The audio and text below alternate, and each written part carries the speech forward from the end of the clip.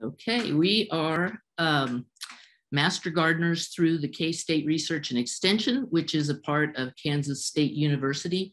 The training that we receive to be Master Gardeners is 40 or 50 hours of lectures and classes that are presented by specialists from KU. A lot of them are professors at K-State. Also, the local agents like Matt and Rebecca McMahon, several others will give lectures to us. And in exchange for all that great education, we volunteer so many hours a year. And this is part of my volunteer activity for this week. Anyway, everybody is invited to participate. All the materials are free and open to anyone who is interested. So let's get into the topic. The topic, I actually kind of gave away the whole talk in the title, and that is because you can't have soil without living microbes in there. And it's not just one kind of microbes, it's a lot of microbes. Not just bacteria, there's fungus are very important. The mycorrhizae hyphae that connects plant to plant. It's like a communication system below ground. Bacteria, viruses, little tiny bugs, sow bugs, earthworms, they're all part of what you need to turn dead dirt into living soil.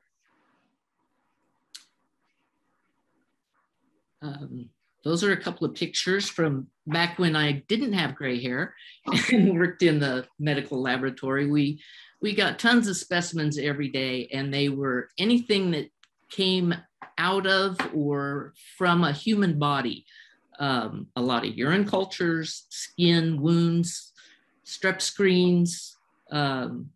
Anytime you had a culture taken at the doctor, it came to a lab like this where we inoculated agar plates if we were looking for bacteria, isolate, put them in incubators overnight, and then read the plates later. The picture in the lower left-hand corner is a plate that was incubated overnight from a urine culture, and it shows a lot of growth, meaning that person has had a urinary tract infection. So my job at that point was to identify the bacteria, decide whether it was something that was pathogenic, was causing an infection. Obviously in a urine, you shouldn't have any bacteria. So that is a pathogenic bacteria there. We would identify it and find out what antibiotics to treat it with and send that report to the doctor. Depending on the source of the specimen, we might set up 14 different kinds of isolation media to figure out what was growing, whether it was a virus or a fungus or bacteria. It was always a mystery and always a challenge, and that's what I loved about it, because you couldn't ever predict what was coming through the door that day or what you might find in it after you incubated it. So on the right-hand side, you see what some of those agar plates look like after they were incubated. On the inside of your body, almost every part of your body is sterile except the parts where food goes in and food comes back out. So your digestive tract has bacteria in it. All the rest of your organs should be sterile. Your heart, your lungs, your kidneys, there shouldn't be any bacteria anywhere. But when you're swabbing somebody's skin, like the plate in the upper right-hand corner has multiple different looking colony types, and each one of those little dots there are a different kind of bacteria. We have to determine, is that normal bacteria that belongs in that site, or is it something that's out of place? If it's out of place, it's like a weed. In the right place, it's fine, but when it's growing in the wrong place, it's a problem. So the bottom right hand, where my cursor is, I hope you can see that, is a fungus culture from somebody's toenails, which is where I first made the connection that the things that infect your tomato plants, the verticillium and fusarium, are the same things that you will find in toenail clippings, often on people's feet. They don't really cause a problem in your toenails. They aren't capable of infecting your toenails, but they, if your feet are dirty, you may have them underneath there. So my question is, did you give them to your tomatoes, or did the tomatoes give them to your feet? But each of those we would make a prep from and look at it in the microscope to determine as many characteristics as we could about it to try to begin the identification process. So on the lower left, where you can see there's long blue forms, there's short red forms, there's round forms, there's some chains of bacteria. That is like a throat swab where you have multiple kinds of bacteria there all the time, and they each have a function in your mouth and in your throat that helps start digesting your food before it even gets to your stomach. That's one of the jobs that they have. Another one of the function of having bacteria in your mouth is that it keeps the bad bacteria out. It's like nature abhors a vacuum. So what you want is to be filled with good bacteria that will block any bad bacteria from getting in. And for the most part, that does a really good job, because you can find this much bacteria in your mouth. You go a few inches down further into your throat and it's sterile. So all of that pretty much stays in your mouth and your upper throat. The picture up here, I think, is kind of an interesting one because it's all one kind of bacteria, but if you look at them, you see the little halos around each of those dark rods. Each of those are an individual bacteria, and those bacteria produce a slime. That particular strain has like a slimy coat, and you can actually see it around each individual bacteria. In the soil, when you have bacteria that are capable of doing that, they help create the aggregates in soil. They are part of the glue that forms to make particles of clay and silt and sand bond together into little chunks and create air passages in the soil. In your body, those coatings over the bacteria pretty much protect the bacteria from other organisms killing it, but it also creates the mucus lining in your gut, which helps protect the rest of your body from all the organisms that you have growing in your gut. So it has a function in the soil and it has a function in your body just the same. These plates here show it's group A strep. If you've ever had strep throat, you know that it makes your throat really hurt. You can see how these are blood agar plates, and each of those little colonies has completely lysed the red blood cells underneath it, made it look clear. That's how come it irritates your throat so much. Those organisms are actually able and capable of rupturing cells in your body and causing damage. So you can see it on the agar and you can feel it in your throat. So I get really fascinated by all of these things, and I learned a lot about what parts of your body, what the normal organisms are. They vary. Your skin does not have the same organisms that your mouth has. Your mouth does not have the same ones that your intestinal tract has, but they each serve a role in the place where they're found. So the way, when I first started in the laboratory, back in the dark ages, we had to identify bacteria by doing tests in tubes, test tubes. For one, to identify one microbe, we might have to inoculate 30 or 40 separate tests and then see how they reacted, what kind of reaction they had in that test, and then use a chart to figure out from there what the organism actually was. It was very hands-on. It took a lot of people, and you did not get results very quickly. Usually it took a minimum of 48 hours from when the culture came in before we could identify an organism. The next improvement that came along were the things you see in the middle, which are basically, they're strips of plastic with these little cupules. Each of these little ovals is a cupule that holds liquid. And we would take an organism that we wanted to identify, put it in some sterile water, and then fill each one of these little cups up to the line there with that organism, incubate it for 18 hours, and then see what colors they produced.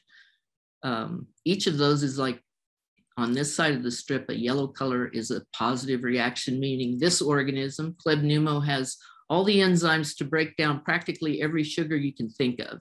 So it's a very active organism. Down here is Proteus mirabilis. It can't utilize very many sugars at all.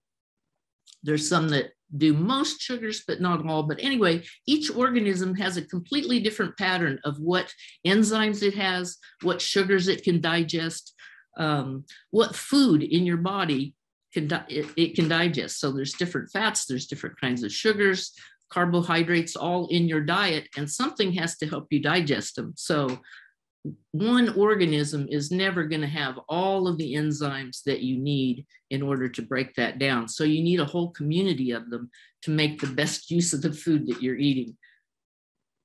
Now, right before I retired, we went to another method that's amazing and fantastic and blows your mind when you started out with tubes like this. And now on this little microscope slide, every two dots is one organism. So they can identify a couple dozen of them off of one single microscope slide that goes into an instrument and gets zapped by a laser and blasted into pieces. And then it analyzes the pieces to come up with an identification. So all of this hard-earned knowledge that I had of memorizing which organisms were urease positive and which ones were citrate negative and glucose positive, all of that's totally irrelevant now because it's all done by lasers.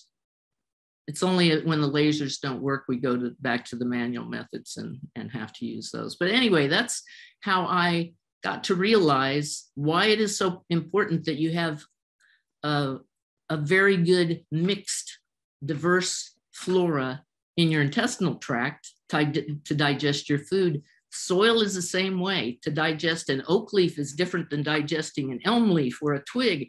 All of those require a mix of organisms, excuse me, that are each able to digest at least part of what they're presented with. Lori, we had a question. Someone wanted to know, what are the rose pink splotches in the lower left part of your first slide, I believe? These here are white blood cells. So those are the organisms that are always patrolling your throat and other entrances and exit to eat up anybody that comes in that doesn't belong. So when we make a slide like this, we kind of look to see if there's bacteria that's stuck in the white cell, and that gives us a clue that that organism is most likely a pathogen because it's being eaten by the white blood cell. The white blood cell has recognized it as something that shouldn't be there. So that's kind of interesting to me anyway. So I think they've actually figured out that you have more like 3,000 different species of bacteria and fungus like yeasts in your gut that help protect and maintain the lining of your intestine. And so it's actually 30% of your poop is nothing but bacteria. It's kind of a shocking percentage, but that's the way it is. They multiply so fast. It's just it boggles the mind when you think how tiny each of those bacteria is and how many of it has to be in your intestine to produce something like that. And the only thing that comes even close to having that number and that diversity of bacteria is soil. So there are similarities right there between soil and the intestinal tract, is that the lining, they call it a biofilm that forms from all the secretions, activities of all of these microbes, form a lining on your intestine that prevent anything from breaking through your intestine, leaking into your bloodstream and causing other issues of inflammation in your body or leading to allergies and things like that. Having a lining that is protective and full of bacteria will help your health be much better. And the same thing is in the soil. If you don't have all the microbes, a mix, a diverse population, they don't have the secretions and the nutrients and all the things that are needed to form the texture of soil that you need to be healthy. You don't have the organisms that you need to produce the food that goes to the plants. The plants cannot eat anything unless the microbes digest it and basically feed it to them. So it's really important to have a diverse group, as diverse as you can possibly get. The way you get that is eating a diet of a lot of different organisms. Basically, if you have a diet of fat and sugar, the microbes in your gut are going to adapt to be the ones who can digest fat and sugar. You're not going to have the other microbes that could digest the fiber in beans, for example. If you eat a really bad diet all the time and then you eat a bunch of beans, you know what happens. You don't digest them very well. So keeping the good bacteria there requires feeding it a lot of different things all the time and not eating just the same thing day after day. The good bacteria are the ones you want to encourage. The bad ones are almost always present in very small amounts in your gut, but having the good bacteria there to keep them in balance, make sure they don't cause problems. If you've ever been hospitalized and got antibiotics, you might have heard about Clostridium difficile. Is like you get hit with massive diarrhea after you've been on antibiotics or been in the hospital sometimes, and they say you've got C. diff. Well, it's not that you got it from the hospital necessarily. Those bacteria were in your gut, but when they put you on antibiotics for whatever reason, they killed off all the good bacteria, and that allowed the C. diff to take over and make you sick. So antibiotics are a great thing. They're really needed to cure a lot of infections and stuff, but you do have to realize after you've finished some of those medications that your diet is really going to help you get back to normal faster.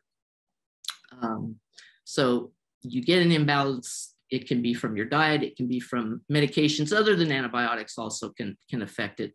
Alcohol, food poisoning, infections, sepsis, things like that can all create imbalances that are hard to treat.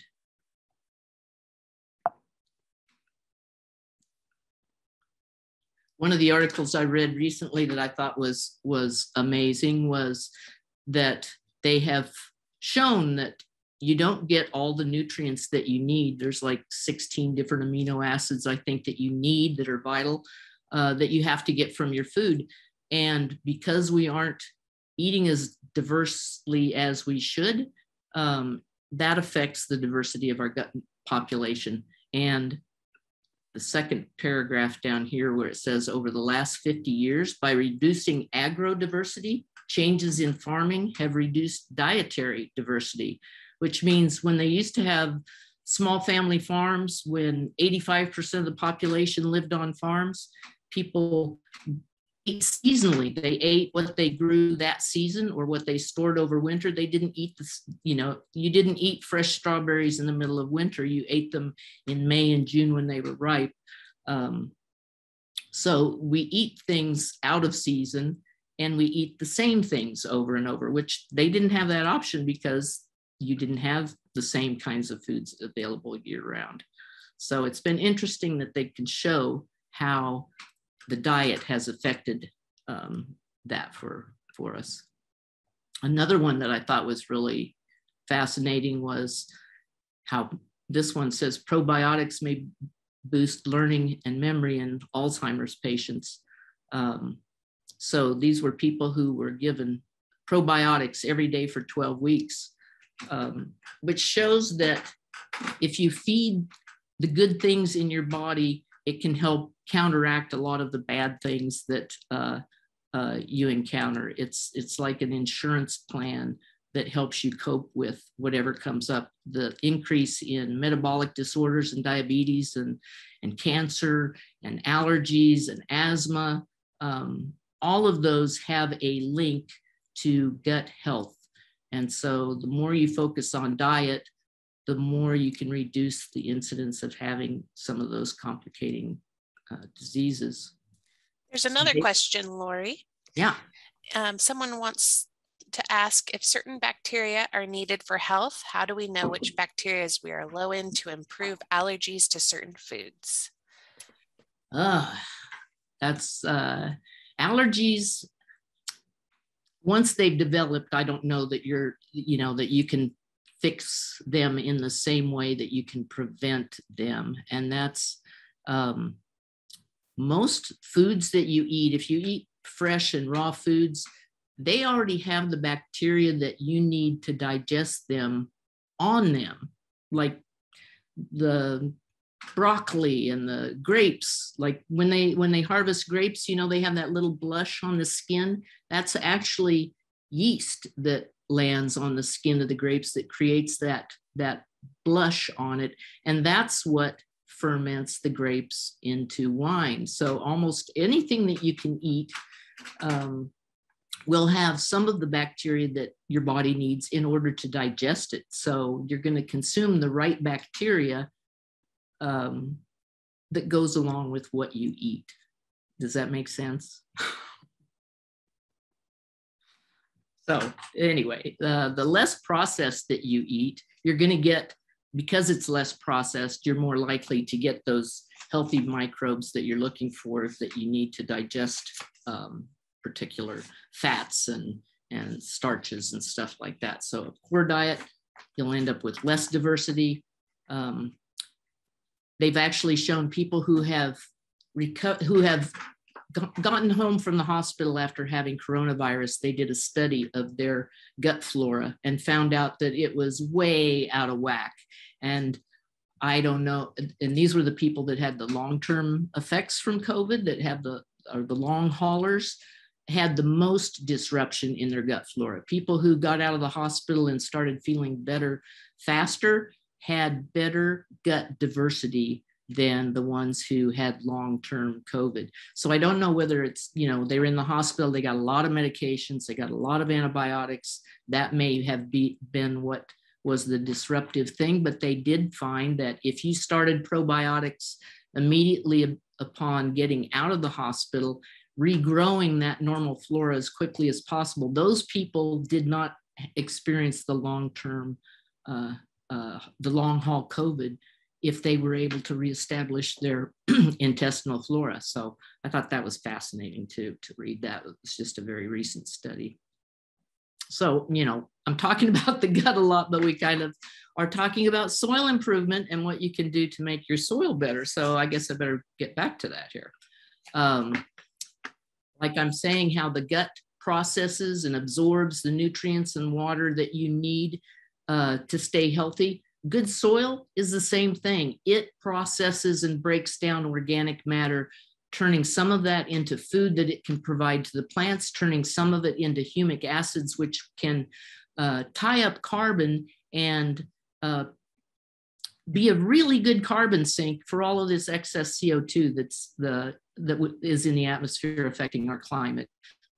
Any organic matter that you incorporate into the soil, compost that you make, stabilizes the carbon and the other nutrients and holds on to them in a really good fashion for long-term storage of carbon. And they've done some studies that if more people, if the land that is capable of having organic matter to it was all utilized properly, it could have an amazing, huge, the biggest effect on carbon dioxide in the atmosphere of practically anything on Earth. So when you're composting and improving your soil, you're not only improving just your soil, but you're actually part of the solution for climate change.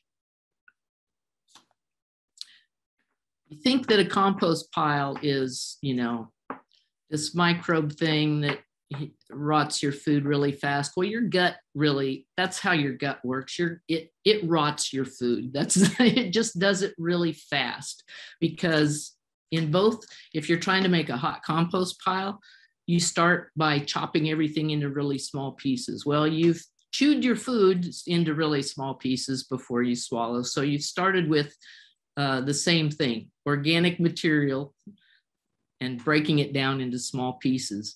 Once the food gets into your digestive tract, it becomes combined with bacteria, actinomycetes, which are kind of half bacteria, half fungus, and then all of the yeasts and fungus that are also present. So your compost pile, those organisms come from the addition of a little bit of soil or from the materials themselves. A lot of times the grass clippings and leaves and stuff will have enough bacteria on them to jumpstart your compost. But they just multiply. Within 7 hours, you have like a logarithmic growth where it's like tenfold every 30 minutes or so. You know, the number of bacteria just really zooms up fast and provides all of the compounds ultimately that we need for energy and growth, both for the human and for plants. So if it isn't clear yet what the difference between dirt and soil is, both are made of sand, silt, clay, rocks, pebbles. Dirt does not have much organic matter in it. It's dead. Living soil has, if you do a soil test, a good amount would be, 2 to 5%, I think, is about what healthy soil should have. So when you have dirt, you can't get plants to grow in dirt. When you have soil, then you've got a chance at least to get plants to grow and produce. When you have dirt, if it rains, you'll see the water beat up and run off of it, or it'll only penetrate like a little tiny ways down into the soil and it won't reach the roots before it's gone. That will also lead to erosion when it does rain, or the soil actually blowing away. That's historically been a way where Kansas has lost a lot of erosion, has lost a lot of soil due to erosion because we're a windy place.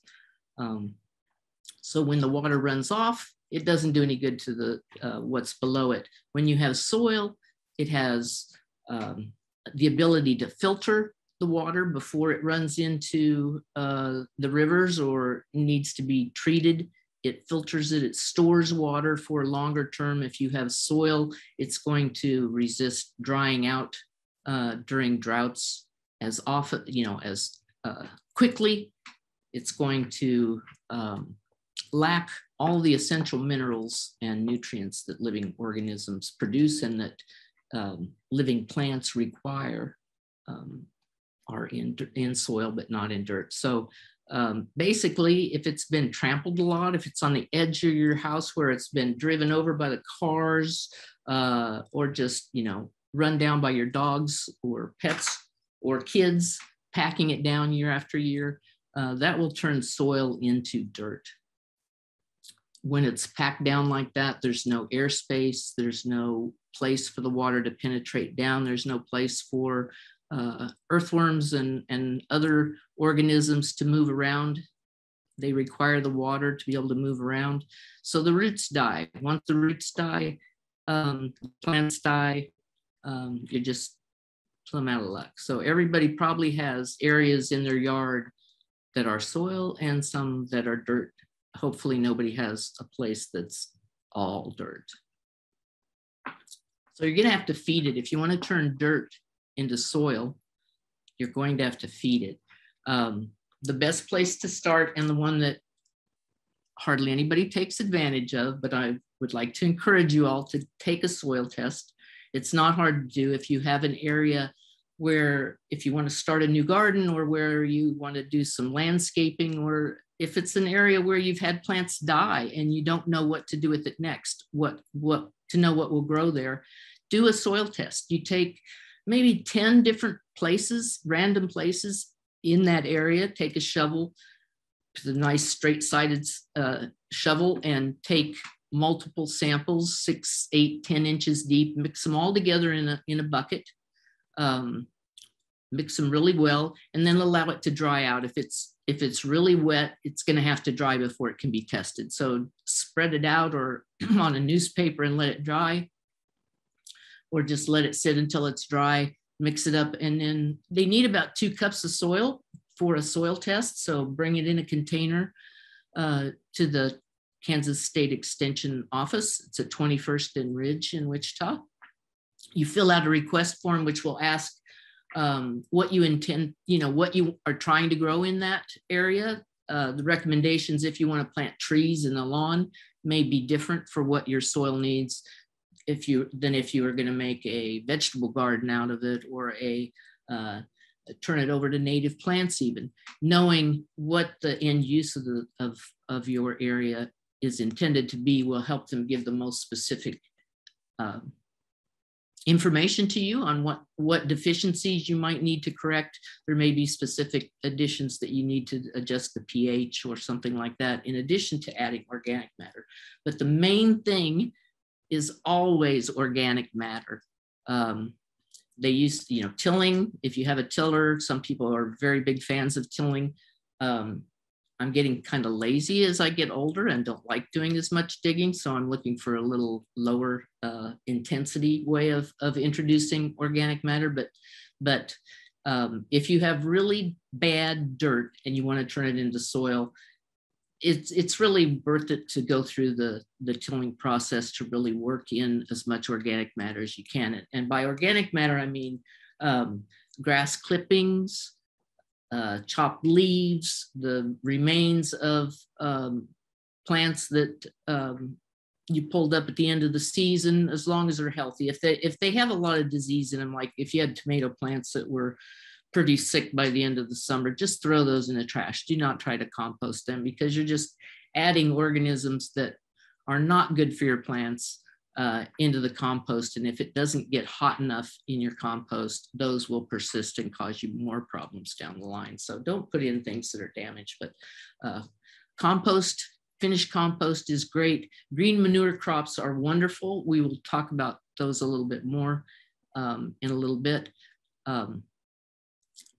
They used to have a lot of recommendations for double digging, and it sounded like so much work that I think it really discouraged a lot of people from trying to build a vegetable patch or something in their yard. But really, there are ways of introducing that organic matter that aren't as labor intensive.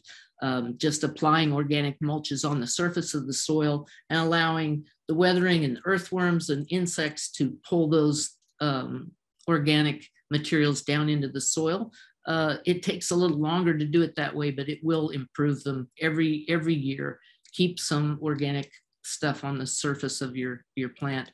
Also, when you're taking, like when your peppers are done this summer, cut them off at the base and leave the roots in the soil and let those rot over the winter, because those roots down in the soil, as they rot, will create air passages and passages for water and places for earthworms to go through, and will just allow your soil to breathe a little better by leaving those there. Cover crops, you don't want any bare soil. Naked soil is going to get progressively worse. It's never going to improve by being naked. So keep cover crops. Like right now, if you have bare ground, you could put buckwheat seeds out and spread that. And within a month, it'll be ready to till under, or just cut it off and let it lay on the surface of the soil so it covers the soil over winter. There's some that are better for if you've got really heavy clay. There's cover crops that will help break that up. You don't want to let, most of the cover crops will die over winter, and you can just leave that biomass, the dead material, lay in the garden right where it is. That's probably the easiest thing to do. And all you have to do is a month before you're ready to plant in the spring, take your shovel and just quickly turn that under. You don't have to go more than about 6 inches, 8 inches deep at the most. Just quickly flip that soil over and cover up the residue. And a month later, you'll be ready to plant. Or if you don't even want to do that, you can just kind of move it aside. It's dead. Just move it aside and plant through it when you're ready. If you till it in, it's going to take some of the nitrogen in the soil to help finish breaking that down. So that is why you want to till it in like a month before you're ready to plant, because you don't want the nitrogen to be tied up working on the organic matter you just put in the soil. But if you leave it on the surface of the soil, that's not going to tie up the nitrogen in the soil as much. So that's the advantage of the two different ways of doing it. So the roots in place, I said, would rot and improve your soil texture. Also, almost all the bacteria are associated with roots. Like over 90% of all the bacteria in the soil is going to be right adjacent to root hairs.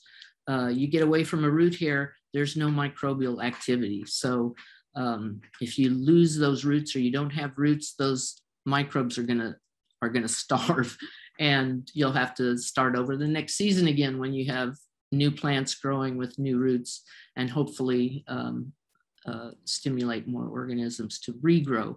But if you want to keep the microbial activity high and keep it going all year long, keeping the soil covered with a green crop is always going to be the best way of increasing the number of microbes. Also, anytime you use chemicals of any kind, which, you know, sometimes there's things where you really need to spray to get rid of them. But every time you do that, there are side effects. So you want to balance and use something that has the least negative side effects. Glyphosate, I don't think most people know, but it was actually licensed as an antibiotic back in the 70s, because that's actually part of the way that it works is it kills the microbes in the soil next to the root hairs. And because it kills those microbes, that is what starves the plant and causes the plant to die. So it's not so much of a direct effect on the plant that it's killing the microbes, and that kills the plants. So when you use inorganic fertilizers like, you know, Miracle Grow or whatever kind of fertilizer you get that's not comes from manure or a natural source, has salts in it that are toxic to earthworms and other invertebrates like that. So if you have applied a chemical fertilizer, you're not going to find as many worms in your soil until that fertilizer has had a chance to really work down through the soil. Because I don't know if you've ever sprinkled salt on a slug, but it dehydrates them, it sucks all the water out of them, and it kills them. And so basically when you're using those kind of chemicals, you're going to affect the microbes that are in your soil. And anytime you kill off the beneficials, just like I told you in the human gut, when you kill off your normal flora, it gets replaced by pathogenic things a lot of times. And they see that with glyphosate. You have a change in the microbes that are in the soil when you treat with Roundup or other chemicals. And you end up with more fungus in the soil that are pathogenic fungus than you would find normally, because they're taking advantage of the situation. There's no healthy bacteria, so they can move in and give you problems with subsequent crops. Even though you didn't apply any Roundup to the subsequent things, you may still have effects from previous applications. Okay, so this is like the simple plan for turning dirt. If you have a spot of dirt in your yard that you want to turn into a garden, let's say next spring, I think this would be a very reasonable plan for you to try. And that would be to go out there and take your weed whacker or your mower. If it's got grass, mow it as low as you can. You don't have to dig everything out unless it's like a big shrub. Pull that out. But anyway, you can leave what's there. Get your soil samples. Send that off, because it'll take a month or two to get your results back. So if you want to be able to take whatever steps they recommend yet this fall, get your soil test done at the same time you're preparing your spot. Then cover it with a tarp or heavy plastic for like 4 to 6 weeks. There's still time to do that yet if you wanted to this year. Weight the edges of the tarp down with, you know, blocks, cement blocks or something, so that it keeps the ground covered well. And after, you know, especially in this heat, after 4 to 6 weeks, it should pretty much kill everything that's underneath that tarp. By the time, I mean, you can pick it up and peek underneath it every once in a while to see how it's coming along, but usually about a month is going to be good this time of year to kill whatever's under the tarp. And by then, hopefully, you'll have your soil test results. My yard tends to be alkaline, and that means the pH is too high and needs to be brought lower. So it's things like to acidify, like sulfurs and stuff like that. The soil test will tell me the amount that's needed to get that back in the range that plants prefer to grow in. It'll probably tell you if you're short on organic material, which if you've got dirt, you are going to be short of organic material. Anyway, if you macronutrients, micronutrients, it'll measure all of those things and tell you what you can add to improve them. A lot of those things are just basically the organic materials that you're going to be adding maybe have enough in them to supply the needs that you have for growing. If you don't, then there's ways of supplementing it.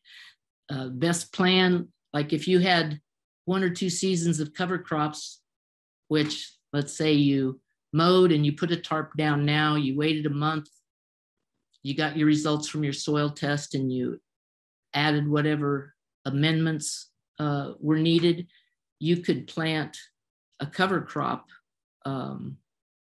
yet this fall, a quick growing one like maybe buckwheat, give it a month, till that in, and then you could plant a late season cover crop like, well, mid-September to the end of September is probably the best window for planting an overwintering cover crop. And so you could actually get 2 crops of green manure into that dirt before next season. The other alternative here is after you cut everything off, just use cardboard, overlapping layers of cardboard, thick layers of newspaper. Just lay that out over the area that you want to create a new garden in. A couple inches of soil or mulch or shredded leaves or compost will hold that in place. If there's something that you want to plant this fall, which fall is a good time for planting, a lot of shrubs and things. There are things that people want to plant in the fall.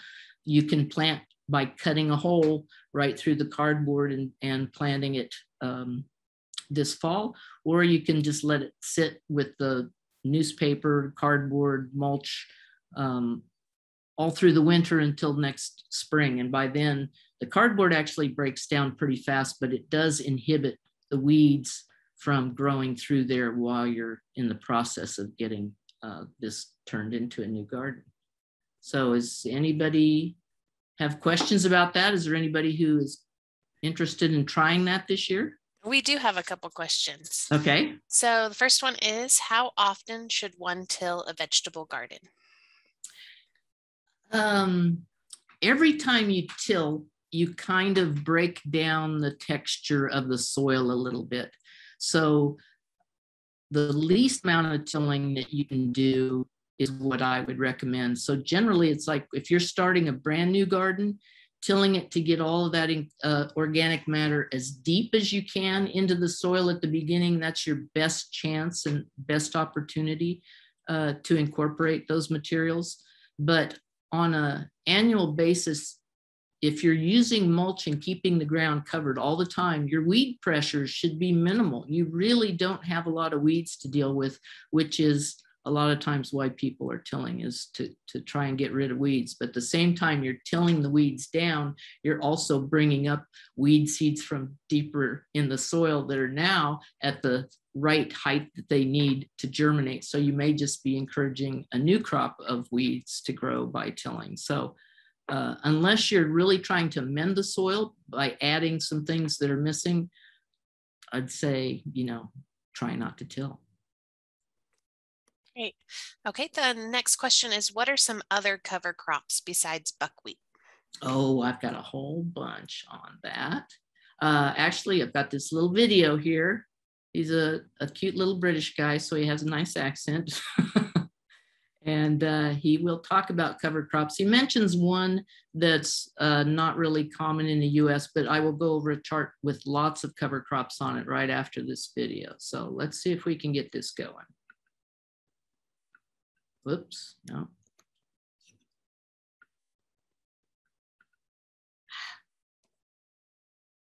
Well, it worked when we were playing with it before. There we go.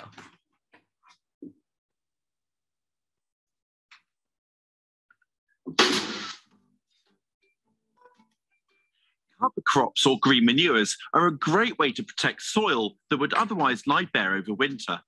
Dig them in, and they'll also help to build up your soil's organic content, which is great news for the vegetables that follow.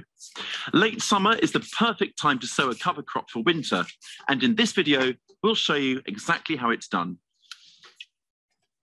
Cover crops are plants grown to protect or improve the ground for future crops. Keeping soil covered over winter protects it from erosion and helps support all the beneficial life associated with it. It also gives weeds less opportunity to establish, meaning cleaner beds for sowing and planting in spring. Dig the cover crop into the ground at the end of winter, and it will rot down to add valuable organic matter, helping to feed the plants that follow. Cover crops with deep or fibrous roots, such as cereal rye, help to improve soil structure by breaking it up. Others, like mustard, grow very fast to produce lots of lush foliage that can be incorporated into the soil after just a few months to boost its organic content. Mustard is a particularly good cover crop for clay soil, where it can be dug in before the winter, so frosts have a chance to break up the soil. Prolific salads such as mash or corn salad may also be grown this way. Some cover crops directly add nutrients to the soil by fixing nitrogen at their roots. Examples include winter field beans and peas, clover, and vetch. These are all types of legume and are a great choice for sowing before nitrogen-hungry brassicas such as cabbage. Phacelia can be sown in late summer in milder areas, or wait until spring if winters are cold where you are. Phacelia is very good at suppressing weeds and will improve your soil structure. The flowers are stunning and a major draw for bees and hoverflies, so consider leaving a small patch to flower to attract them. Buckwheat is another good example, offering numerous benefits for weed suppression, soil enrichment, and as a source of nectar for beneficial insects in spring. Check the planting times in our garden planner to pick the right cover crop sowing time for your area. To sow a cover crop, start by roughly digging the ground over. Remove all weeds, especially perennial ones. Tamp down the soil with the back of a rake, then scatter or broadcast your seeds evenly across the soil surface. Don't sow them too thickly. Rake the seeds into the soil, tamp down with the back of your rake, then water the ground if it's dry. The chunky seeds of winter field beans may also be sown in rows. Use a spade or hoe to dig out trenches about 2 inches or 5 centimetres deep. Space the trenches 8 inches or 20 centimetres apart. Now sow the seeds so they're about 4 inches or 10 centimetres apart, then fill in the trenches to cover them. In most cases, it's best to dig your cover crop into the soil before it begins to flower, perhaps leaving a few for early beneficial insects. At this stage, the stems will still be soft, making them easier to cut up and dig in and quicker to rot down. Incorporate the foliage into the soil or simply cut it off and leave it on the surface as a mulch for the worms to dig in for you, covering it over with cardboard if you're concerned about weeds springing up. Cover crops should be dug in at least 1 month before sowing or planting, so they have enough time to begin decomposing. Autumn sown cover crops are the best way to keep your soil in good health over winter, and next season's vegetables, well, they'll be all the happier for it. Now, if you've used a cover crop before, please tell us in the comments section below which one you used and...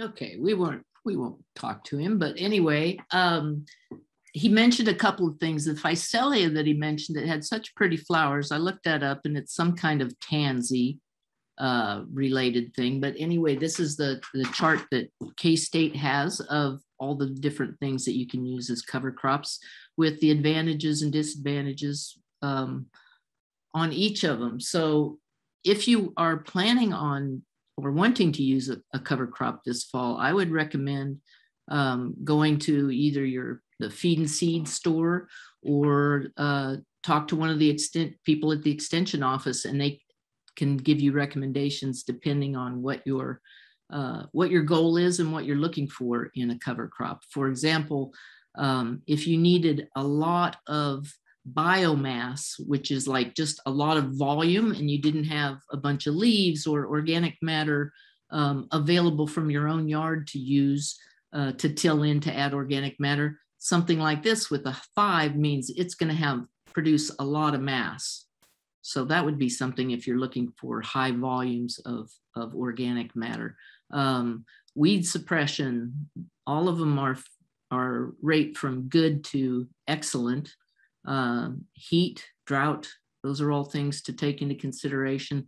The quick growth is the one to look at right here for this time of year. We still have several months of growing season left, so it doesn't have to be instantaneous. But like I said, if you wanted to do one crop quickly, one of these that's like a buckwheat or oats or millet or even the sorghum sudan grass, berseem clover, sun hemp, all of those things grow fast. You could let them grow for a month, or sometimes you can actually kind of mow them and let them regrow a little bit and get extra growth out of them that way. Right now, I have some cover crops that I'm getting ready to use, and I'm going to stop share here for just a second so I can show you. I've got a bag of seed. It's a cover crop mix, and it has a label on it that tells me all the things that are in it, and it has 27% wheat, 23% triticale, 22% Australian winter peas. There's some hairy vetch, some daikon radish, some berseem clover, yellow mustard, and balanza clover. So anyway, it's got like 8 different things in there, and they all will have various advantages, but I'm planning on planting this in mid-September and letting it die over the winter and then tilling it in next spring. I also have another kind of cover crop which I came up with that I think is really cool because I have chickens, and this one is a special ground cover mix that's a free range forage mix for chickens. So they love it. I've planted it in some trays and grew it indoors up to about 5 inches tall. That took about a week for it to go from seed to being about 5 inches tall. Took the tray out to my chickens and they demolished it in about 5 minutes. They ate it all. So I did plant in one area of the yard that's like between my garage and the fence is about, a 3-foot wide path that basically is where I stack all my tomato cages and things over the winter. I decided to plant that with this cover crop for the chickens as a forage place for them. And I let them in there for just, small amounts of time. They really have enjoyed it, but it's also a way of keeping that ground covered over the winter and hopefully enriching it so I can plant something more meaningful than the weeds that have been in there in the past. So anybody still have more cover crop questions? There were some. Let me get back to them. Get back to my presentation here. Okay. We had one person ask if there are, if there's a cost to the soil test. I think it's like $10 for the basic one. If you are like a commercial grower and have need of more detailed information than the regular test, it can go up from there, but there is a small fee for that. Okay. Another person had a question about using a tarp, and would that kill Bermuda grass? We wish. No, actually, it will kill the Bermuda grass back at least temporarily.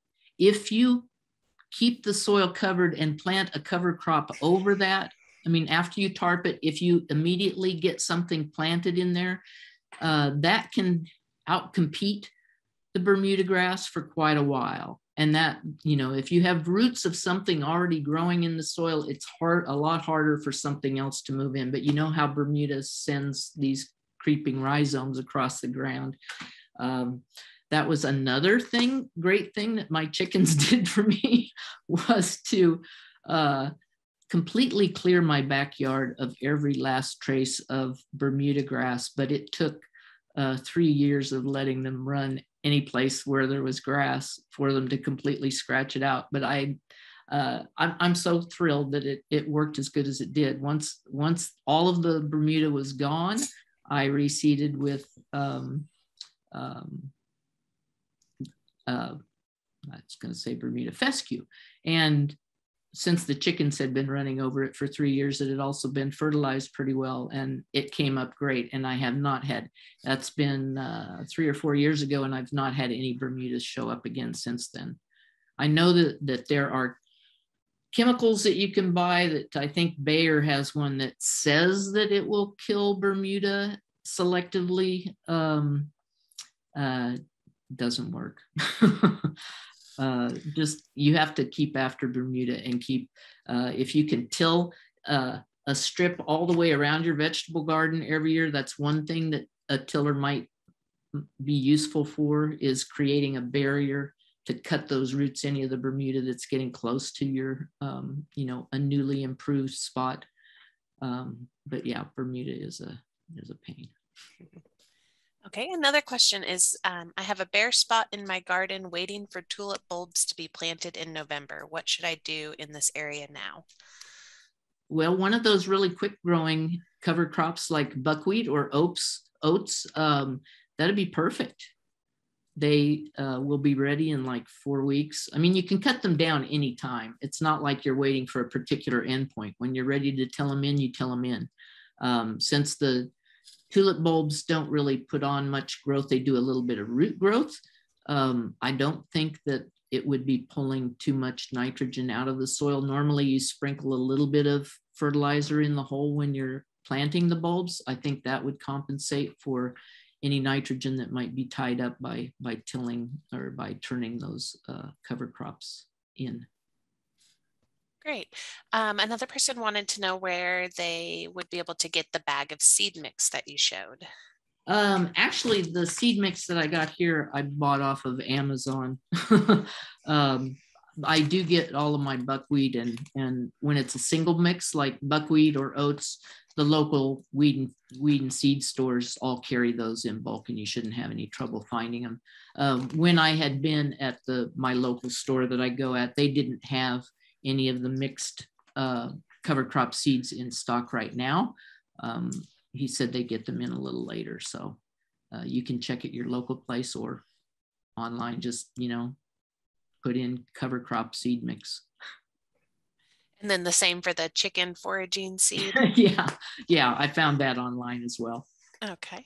And then someone asked if you can send out the slide on cover crops. So I went ahead and just copied the link that's down at the bottom into the chat. So anyone should be able to click on that and get to it. Perfect. All right.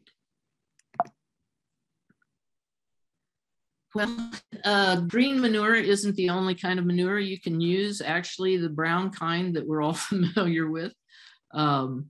This made me laugh up here on the right, was actually on eBay. You see that? Somebody's going to pay for 7 pounds of fresh manure in an open box for $20. And this is the part that made me laugh too. They've already sold 13 of them. So if you have access to manures, they add a lot to the soil. Not just the bulking material, the organic material, but actually the number of microbes that manure contains is like, a great start for improving your fertility.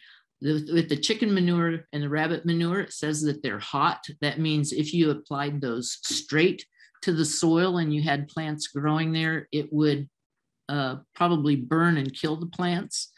The warm ones like horse manure and sheep manure do not contain quite as much, as high a percentage of nitrogen, so they are not as likely to burn your plants. But horses eat stuff out in the pasture. Their horse manure usually has weed seeds in it. Sheep manure I have never used, but if they're eating if they're feeding out in the pasture, they're eating a lot of weeds, and a lot of those seeds can go through and still be viable once they've ended up in the manure. So I would recommend for all of these here, the hot and the warm ones, that you definitely compost them before you use them or till them in at least a whole season ahead, maybe, of when you're going to plant stuff, so that they have time to break down and not be so hot by the time you're ready to grow plants. Pig and hog manures, I think, are pretty liquidy. Most people aren't going to mess with, unless they happen to have a source that's easily available to them. They're not likely to use those, but neither of those are going to burn your plants if you apply it directly to the soil. But again, weed seeds is something to always consider as an issue. I like horse manure. I've gotten it a lot of times from some of a good place to get that kind of thing is any place where they raise horses or board horses. They usually have more than enough, and a lot of times they'll have a pile that they say has been sitting there for a season or so. Even when you get those, they have weathered some, and they're not likely to be as high in nitrogen, but it's still best to compost them because of the weed seeds.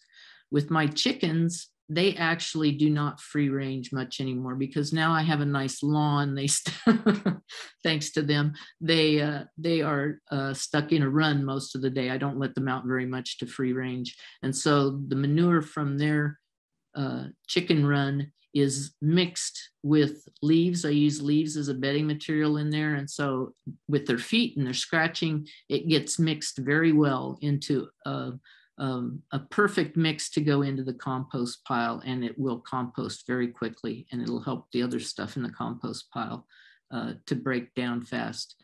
So, you can always use manure, but I recommend composting it before you add it to till it into your soil. So really, anything that's organic, something that was alive, is compostable. The reason they tell you that you not to use meat or fat in your compost is not that it won't break down and make compost, but that it will attract rats or things like that, critters to your pile that you don't really want to encourage. So around here in Kansas, in this part of the state, I think most of the soil is more on the alkaline side, where wood ashes would make the pH go up higher than it already is. So most people aren't going to want to add wood ashes to either amend their soils with or your compost pile. If you have just small amounts of them in your compost, if you occasionally have a fire pit where you burn stuff occasionally, some of those aren't going to be bad, but using a large amount of them would be recommended. The same with newspapers, tend to suck a lot of the moisture out of your compost pile. You have to keep it wetted well if you're using shredded newspapers. If you till them in the soil, where they're covered, they don't tend to dry out as much, but you want to shred them up pretty good before you would want to mix them into the soil. The compost pile is not as picky, but even the lint, your sweeper bag, you can empty into the compost pile. If you save your kitchen scraps, you can compost them, or you can use them directly in the soil and just dig a little hole every time you go out there with a bucket of kitchen scraps and put it in a new hole, and just gradually fill in an area with buried kitchen scraps. You can do that if you don't want to compost them. So all of these, you have the option of either composting or mixing with the soil. Twigs and wood chips, they are going to tie up nitrogen in the soil for the very longest time. And you may need to add some nitrogen to the soil if you're going to use wood chips, or sawdust also will do the same thing. Will require a lot of nitrogen from your soil in order to finish digesting it. So you'd want to go light on the sawdust and not too heavy. Does anybody have questions about what you could use to amend your soil or make compost? Someone asked about dryer lint. A lot of people wear a lot of cotton clothes, and those will break down fine. We did an experiment with my kids once and buried a pair of underwear in the garden and left just the elastic band sticking out of the soil. And it only took like 2 weeks for that for that underwear to be nothing but a band of elastic. So yeah, you know, there's smaller amounts of polyester and things like that are probably in there, but you know, I think for the most part it's pretty safe. My dryer lint tends to have a lot of pet hair mixed in with it, and hair is actually an excellent source of nitrogen for compost piles. So yeah, I'd say throw it in. What about eggshells and coffee grounds? Coffee grounds have a lot of nitrogen in them, even though they are brown in color. When you talk about composting, you talk about green and brown, mixes of green and brown. The coffee grounds are considered a green because they do provide a lot of nitrogen. So they are great in the compost pile. You can also mix them in the soil directly. They have a little bit of acidity, but that is balanced out by the soil pretty quickly. It's not going to really change the pH a whole lot of by using coffee grounds. So if you have access to them, that's great. And eggshells? Eggshells, if you can crush them really finely, they will do the most good. If you leave them in big chunks, microbes can't really digest them very well. But if you run them through the blender real quick, I have like a spice mill. It actually used to be used for grinding coffee beans, but now I use it just for the eggshells, and it pretty much powders them, and you can throw that in your compost pile that way. You can also sprinkle once they're if they're a little rougher, if they're not broken down that much, when they are in a little bit bigger pieces, they can actually keep pests away from some of your plants. If you put them in a circle around the base of your plants, bugs, slugs, and things like that don't like crawling over them. So it may have some effect on keeping slugs out of your garden. But yeah, the eggshells have a lot of calcium, and they will make their way into the soil slowly. But they're a great amendment too. That it? That's it. Questions? Okay. So, you know, trying to decide, should I compost this first, or should I, you know, just use it directly? The pros on the side of composting the organic matter before you add it to the soil means that you're going to increase the microbes, because they multiply like crazy in the pile. And as the pile starts to cool down at the end of composting, it becomes recolonized by fungus, which are really great in the soil. Although the fungal structures they call mycorrhizal fungal actually grow in conjunction with roots, wrap themselves around the roots and connect one plant to another, one tree to another. They act as transport highways for nutrients to go in the soil. So if you're composting, you're increasing the kinds of organisms you really want to encourage in your soil. So it's like giving you a heads up on getting started on that. When I said the wood chips and sawdust can tie up the nitrogen, so if you compost that first, you aren't going to have the issues with needing to add additional nitrogen before you plant in the soil after adding it.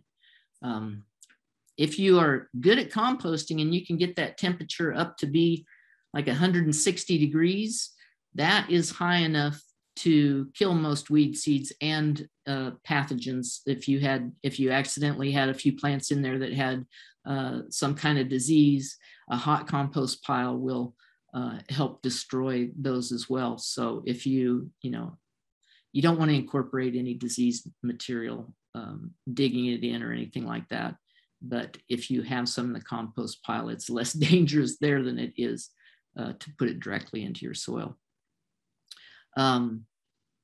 Compost is just, it's more sponge-like when it's being tilled in. And so it is right off the bat is better at holding on to any moisture, where if you're tilling in dry leaves and dry compost, it takes them a little while to get saturated and to start working well with the soil moisture. And the compost, once all those organic materials have been broken down, and first they're broken into acids and further broken into smaller and smaller particles, that helps them be able to buffer conditions in the soil better than just straight organic matter is. So you'll get better soil structure faster with compost, because compost, if you've seen well-made compost, it looks and feels a lot like really good soil. The only thing it's missing is like the mineral content that soils have. So it's easier because it's small particles and stuff. It's really easy to turn in a couple of inches of compost into the soil, where if you've got leaves and twigs and stuff, it's a little harder to get them all well mixed.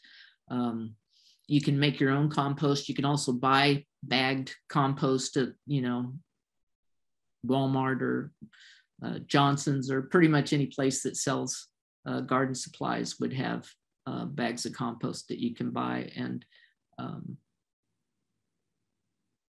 with being able to recycle stuff and keep it out of the waste stream, that's an important consideration for me for composting, is just not to be having so much stuff going into the trash. That's an aspect that first got me into composting, was the ability just to recycle stuff and not create so much trash. The con, I guess, the only one that I could really think of is that, it takes extra time and effort to do. I thought these were really pretty barrels that somebody, I'm not sure if this is a commercially available system or if this is one somebody made themselves, but it's pretty cool looking. But you really need nothing, no special supplies to have a compost pile. You need a place to put your materials. Having an enclosure, make sure they don't blow away, and keeps them in one spot until it's finished composting. But you can just take a corner of your yard. If you have fences around your yard, just a corner of the fence is a good place for building your pile. And the only advantage, I think, of buying the expensive containers like these plastic buckets is that if you have trouble with mice or small rodents getting into your stuff, they really can't get into those kind of barrels. So some people have more than one type of system going. They may have an open pile where they compost most of their grass and leaves and small twigs, and then have a separate, maybe a container like this where they put most of their kitchen wastes in. You can add kitchen waste to the other piles too, and it won't attract rodents if you bury it in the pile so it's not really on the surface. Or a really good way to make sure that pests aren't interested in it is to just blend all of your compost stuff real quick in the blender before you pour it on the pile. Once it's all chopped up like that, it breaks down really, really fast, and it won't attract a lot of the pests because, it's too small for them. So you have options. You don't have to compost if you don't want to, but it is a great way of recycling the material that you probably already have in your yard. So keep it covered. That's the main point here, is that bare soil is how you turn soil into dirt. You've got to keep it covered. If it's mulch, if it's crops, if it's green manures, it really doesn't matter. Even if it's weeds will protect the soil better than if it was bare. So those plant roots, I told you before, how most of them are associated with the root hairs, that having them nearby will keep your population of soil microbes high year round. And that means that the nutrients will be supplied evenly and as your plants need them, and there won't be times of the year where your plants are waiting for microbes to catch up with their needs. So the dormant seasons and in between crops are a good chance. When there's nothing there, it's a lot easier to works organics into the soil when it's bare, obviously, but just keeping it covered with wheat straw. If you don't have anything else, I buy a bale of that for like $6 or so, and that covers a lot of ground. And will, if there's a new area that I worked up with cardboard, which I did this year, put down cardboard and covered it with straw, and I'm going to throw the compost that I have this fall on top of that and let it sit all winter, and it will be ready to plant through in the spring. I'm not going to be able to get a cover crop in there yet because the cardboard and the straw aren't really, the seed wouldn't have good contact with the soil there. So I'm not going to try planting the cover crop on top of the cardboard.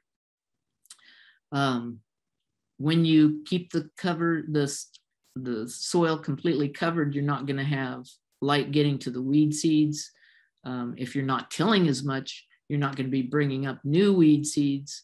So it really has a big impact on the amount of weeding that's needed. There's a community garden that I've been volunteering with this year that has Johnson grass and bindweed and poison ivy as their 3 main cover crops. And we've been working very diligently to get rid of them. And this winter or this fall, we plan to plant cover crops in there and see how good it's going to be at inhibiting any of those. We have been having to till that garden because of the Johnson grass and the bindweed, but we're hoping that by keeping it covered all winter and using a cover crop that maybe the weed pressure will be a lot less next year. That's what we're expecting. It also moderates the soil temperature by having it covered. It's shaded, so it doesn't get as hot in summer and doesn't dry out as fast. So the plants are less stressed, so you get better growth out of them. It also keeps the soil moist.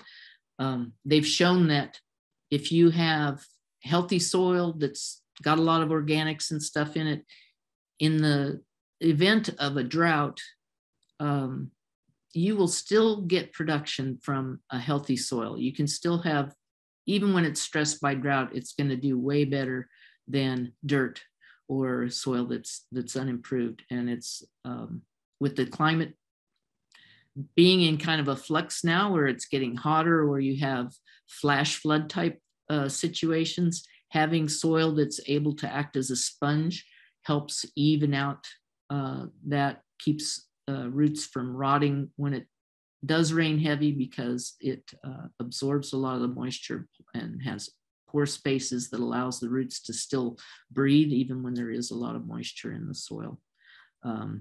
You also will get a lot more earthworms and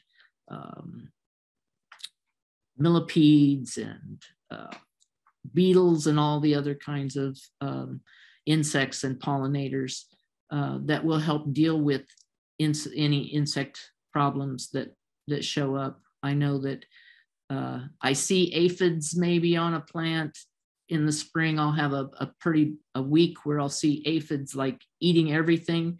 If I don't do anything, if I just wait another week, suddenly all those aphids are gone. They've just been consumed. So sometimes we're too anxious to get out the spray when you see something like that crop up. Sometimes if you just hand pick those individual bugs that you see, like squash bugs, it can drive you crazy. The Japanese beetles, if you're having trouble with those. But really hand picking is still a better solution than grabbing some chemicals and spraying them around, unless you absolutely don't have any other options, because they do affect more than just the plants that you put them on. I think the more that you go with improving your soil organically, the less need that you'll have for chemicals.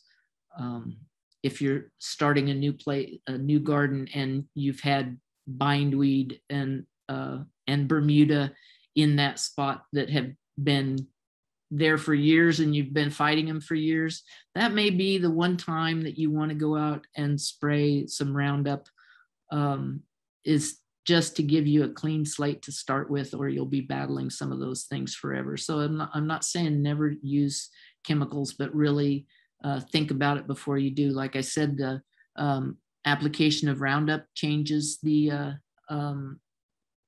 microbes that are in the soil. It kills a lot of good ones. It takes a while to replace those. If you spray the Roundup and then you don't do any organic supplementing, you may have actually created more of a soil that's going to lead to sick plants than having helped it. So just be cautious with it. You don't want to spend money just to have it run off and end up in the groundwater either. If you're going to spend money on it, you want to get your bang for your buck.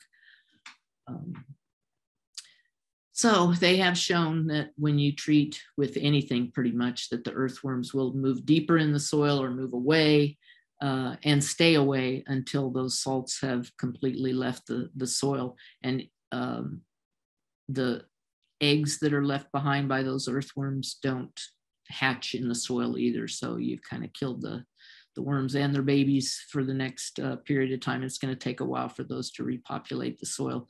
Could be, they say when you till, it takes an entire year for the bacteria, the microbes to recover from the disruption. It's mainly the fungus that you disrupt when you till that takes so long to reconnect and reestablish. Bacteria are faster, but it can take anywhere from 1 to 3 years, depending on how much tilling was done before, those organisms can recover. Just like they say, when you take antibiotics, it takes an entire year for your gut to completely replace all the organisms that were lost with a healthy group of organisms. So, follow the directions and wear gloves, do everything it says on the label. Don't just say, well, if you can buy it at the Lowe's or Home Depot, that it should be safe. You really need to pay attention to where you wear gloves or respirators, even with some of them, but use them smartly. So do we have more questions? We do have some, and I can start reading them, and then if anyone else has questions, they can add them to the chat. We have two about compost.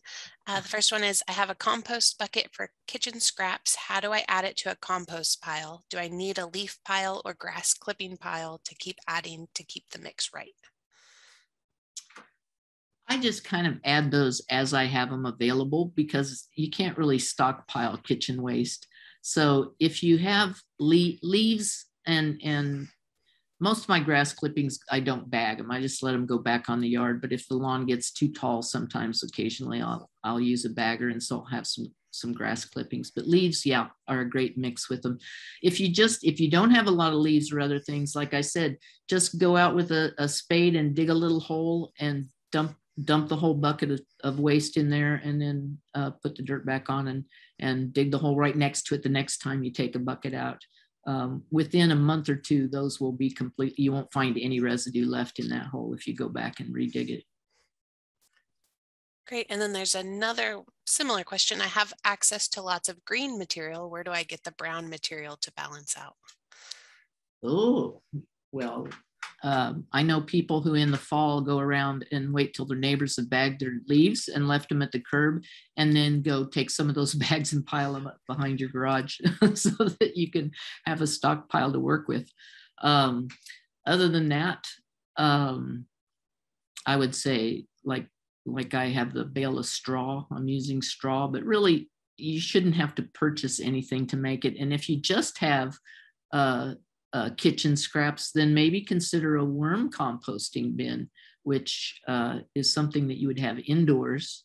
And those little red wiggler worms that you put in a worm compost eat their body weight, double their body weight, I think, every single day. So they can chow down. If you have, a handful of kitchen scraps every day, a tub about the size, not much bigger than a couple of shoe boxes, could take care of all of those. And you use like some shredded newspaper and the worms and your kitchen scraps, and it turns into beautiful worm compost. If you have questions about where to access more information like that, check with the Sedgwick County Extension, the gardening hotline. They are great people that can answer questions for you. The second resource I have listed there is a Kansas Garden Guide. I highly recommend everybody getting either a hard copy of that at the extension office or download it. The link there, you can download it yourself, but it has not only questions on particular vegetables, but it has a whole section on how to compost, and soil improvement, and individual like planting dates for if you want to start broccoli or you want to grow whatever. It'll tell you what the proper time of year is for that. So those are great resources for gardening information.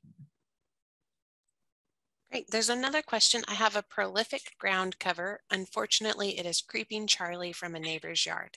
Bermuda does not affect it. What can I do to smother it, or must I use a chemical? I would try the tarp. You know, this time of year with the heat in addition to the you know, keeping it from getting any light, should be able to take care of that. You give it a month or 6 weeks. I think it could even take on creeping Charlie. And then when you pull the tarp off, put down cardboard to keep any light from getting back to that. If it's partially alive, if it gets some sunlight, it might try regrowing. So keep it covered at least until winter comes, and that should finish it off, I think. Okay, there are 2 more questions. The next one is, anything out there to work into clay soil to lighten it? Cover crops with radishes, the daikon radish, are great at breaking up clay because they have a thick, heavy taproot that's like, you know how you can rent those machines that will do core aeration? These are like, instead of the little tiny spikes they have that pull up little cores to loosen up your soil, you have this giant radish that forces its way down into the clay and breaks it up. And if you let it die in place as it rots, it will provide the organic matter and really loosen up the clay a lot. You cannot add sand and expect it to loosen up clay. It seems like that would be a good idea, but just the volume of sand that would be required to balance the clay is so massive that you can't possibly get the right mix by using sand. So organic matter is always going to be your best bet for either breaking up clay or making sand hold more water. It works in both situations to really improve the drainage. But if you have bad clay, I would say do at least a season of cover crop. It will make such a huge difference. Okay. Are there a few fertilizers that you recommend? I mentioned that I have chickens, and that's the only fertilizer I have used on my yard for the last several years. I only have 5 chickens, but that's pretty much between the compost and spreading the chicken manure. That's about all I use.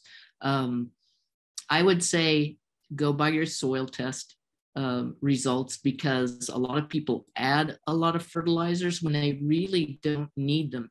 Sometimes the reason that you don't think your plants are getting the nutrients they need is because the pH of your soil is off a little bit. A lot of times those nutrients are only available to plants in a very narrow pH range. And once you adjust the pH, suddenly all the nutrition your plants need are right there.